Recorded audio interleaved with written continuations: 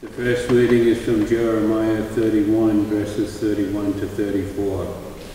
The days are surely coming, says God, when I will make a new covenant with the house of Israel and the house of Judah.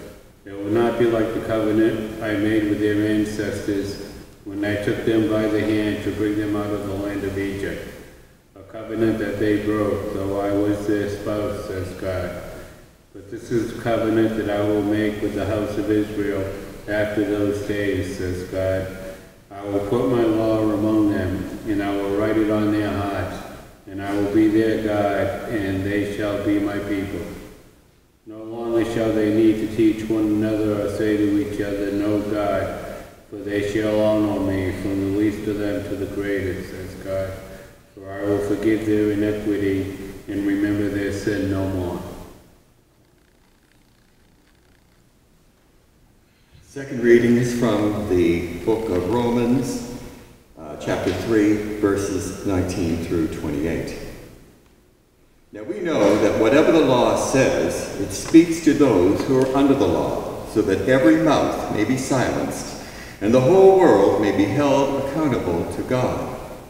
For no human being will be justified in God's sight by deeds prescribed by the law, for through the law comes the knowledge of sin. But now, apart from the law, the righteousness of God has been and continues to be disclosed, and is attested by the law and the prophets, the righteousness of God through faith in Jesus Christ for all who believe. For there is no distinction, since all have sinned and fall short of the glory of God. They are now justified by God's grace as a gift through the redemption that is in Jesus Christ, whom God put forward as a sacrifice of atonement by Christ's blood, effective through faith.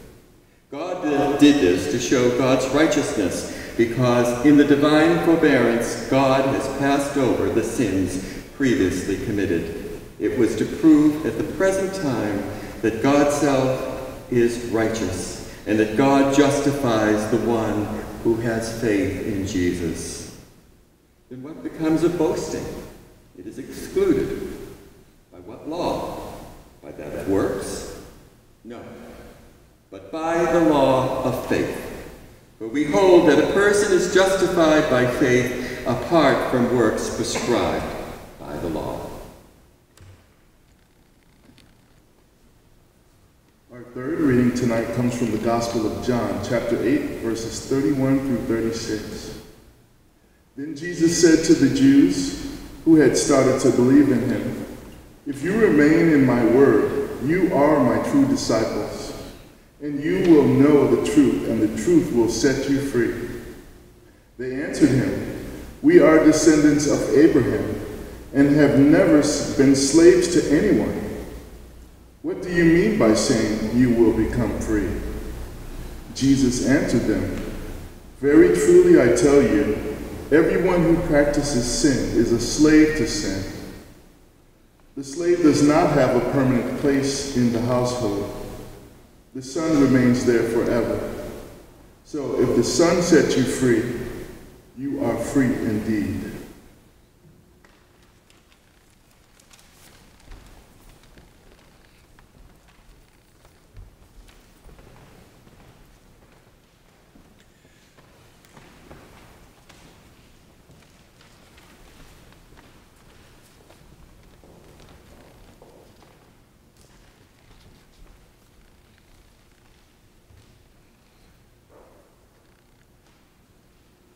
Our hymn of dedication tonight is an insert in your bulletin. Of course, it's a very, very well-known hymn. We would ask you to stand as you are able and help us sing "Mighty Fortress is Our God."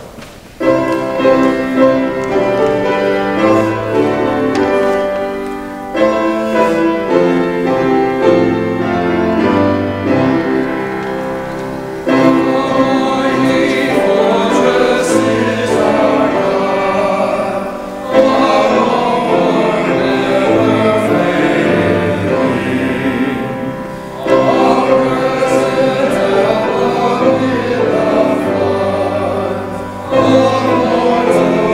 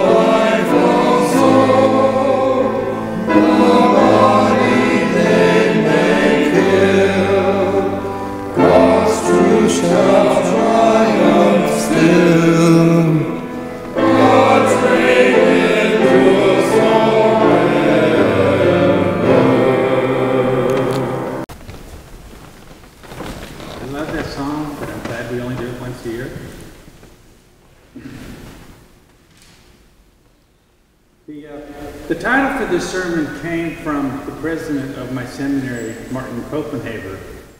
I did go back to him afterwards and ask him if he would give me the rest of the sermon. Unfortunately for you, he declined. In our text, Jesus declares that everyone who practices sin is a slave to sin. This is more active than the accidental sins that we often commit. But the sin Jesus is talking about is not just an action. This sin represents an underlying condition. I suspect that's why the gospel writer chose the word that I translated here as practices. And what is our underlying condition? We reject the truth about ourselves. As we heard earlier, if we say we have no sin, we deceive ourselves and the truth is not in us. All too often we try to convince ourselves that there is nothing really wrong with us. Just give me some good advice or self-help book and things will be fine. We pig-headedly insist that we are basically in control. Surely our going to church and our charitable giving and just our basic holiness is sufficient. Now I do apologize for the use of the word son in the translation and what I'm about to say, but in the culture of the times, not all children had the same rights and privileges. The verse 36 shoots us down. If the Son sets you free, this is not something we can do ourselves. As a matter of fact, it's not something we have control over. Did I see a flinch? In our wonderful hymn, Mighty Fortress, we find these words. If we in our own strength confide, our striving turns to losing. But there is one who takes our side, the one of God's own choosing. When Jesus talks about the truth, he's not just talking about facts and knowledge. What Jesus is talking about is what God reveals to us in the Word and in the life, death, and resurrection of Christ. You might call this divine truth. Now, I could do a whole sermon on truth, and actually have twice, but I will not inflict that on you tonight because we don't have all night. The word used here is free can also mean to exempt from. And most commentators explain this verse as meaning the Christ disciples, if they remain or abide in his word, will be exempt from the alleged burdens of the law. But here I call upon Paul to explain this further as the law of sin and death. Paul reminds us that the law's purpose is to expose sin. Luther sometimes calls the law the hammer of God. Elsewhere, Paul says that the wages or end result of sins is death. Now, Paul was probably meaning the 613 mitzvot, or commandments that are found in the Pentateuch, the first 5 books of the First Testament. We could not possibly follow all of them. Shoot, I can't even remember all of them. So we cannot become righteous by trying to follow them. So Paul can easily declare, all have sinned and fallen short of the glory of God. Now I'm not sure if Paul means here the glory in the ancient sense as the part of God that accompanied the Jews out of Egypt and lived in the temple, or does he mean Jesus personally? Actually, I don't think it really matters here because either way, we come up short. But I do think Paul's use of the word righteous here is intended to hearken back to Abraham, who trusted in God's promise, and it was reckoned to him as righteousness. Here's your homework. Since I have to do homework, you have to do homework. You can read more about this in Paul's short letter to the Galatians, which I do recommend. Then Paul mentions the law of faith. This law is not one of the 613 mitzvot, so what does he mean? Enter Jeremiah with an explanation. In the new covenant, God puts the laws in our midst and writes the laws on our hearts. The heart was seen as the dwelling place of the Spirit, which Paul says we live by. So this law of faith is inside of us. Thus the law has been reformed to better help us in our daily lives in a changing world. But we can't be free of that law. That would contradict Jesus' intent. So how are we free? I don't think Jesus was looking forward to the land of the free and the home of the brave. This is not the kind of freedom we are to have, indeed already have. That mistake is what the Jews that Jesus is talking to make. In the Garden of Gethsemane, Jesus asks if God could possibly take the curse of an agonizing and humiliating death on the cross from him. And Jesus ends with what I call the Gethsemane confession. I'm sure there's some other fancy term for this, but I haven't had that course yet. Nevertheless, not my will, but yours be done. When I was wrestling with going to seminary, and I now understand this to be a very common situation, I finally had to appropriate this confession for myself. I had long before accepted this fate intellectually, but finally came to the point where I could accept it in my heart. With that surrender, the wrestling ended and peace came over me. I was free. How strange it is that freedom comes from giving up one's own will and following the will of another. We could say that we've been freed of the trouble of making a decision, but this is more than that. Last week I participated in an interfaith conference in California. The schedule was hectic, including a 22-hour Thursday and only 2 hours of sleep. And I arrived home at midnight on Sunday after having done almost no homework during those 4 days, and Tuesday was lost due to a mandatory community day at school, which included a wonderful afternoon of raking leaves. So that left squeezing the whole week's homework, including a significant paper, into 3 days. By Thursday afternoon, I was getting very, very frustrated and getting very angry about my life not being in my control. As I sat down to get my hair washed, my hairdresser said something about praying. I suddenly realized that I needed to talk to the only one who really is in control. The anger and frustration went away quickly as I realized that my control of my life is just an illusion. I did see Flinch then. Martin Luther argues in his wonderful piece, The Bondage of the Will, that our sinful nature makes us struggle against good and towards evil. He further points out that the Jews pursued righteousness for all their powers and failed. Yet it was the Gentiles, us, who pursued ungodliness and that unexpectedly attained righteousness through grace. As Paul says, that grace comes as a gift. A gift giving there are two parties, the giver and the recipient. Now the giver may extend their hand with the gift in it, but the recipient must do their part as well. If the recipient does not accept the gift, has it been given? I'll leave that answer to the philosophers.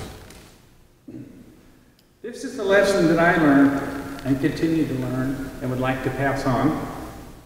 Only when we give up the illusion of having our own will and control of our lives do we actually get it. And isn't that what Jesus said? Those who lose their life for my sake will find it. What a strange idea for freedom. By giving up what we feel is freedom, we get the real freedom in serving others. When we surrender our will to God, we are set free. Maybe that's part of why they call it the scandal of the gospel. And maybe that's why some of us flinch when Jesus says free.